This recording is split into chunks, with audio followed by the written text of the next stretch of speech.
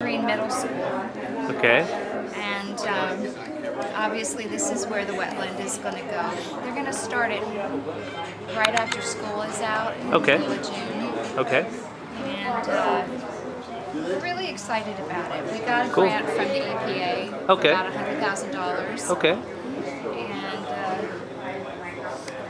And we've had some issues with flooding downstream from here, but really the beautiful part of it is the water quality feature. Oh, And okay. the fact that it's right in front of the schools. Ah. And they'll be able to... They'll be able to learn from it. Yeah, they'll take advantage basically. of that. The teachers are working together to incorporate it into their curriculum. Cool.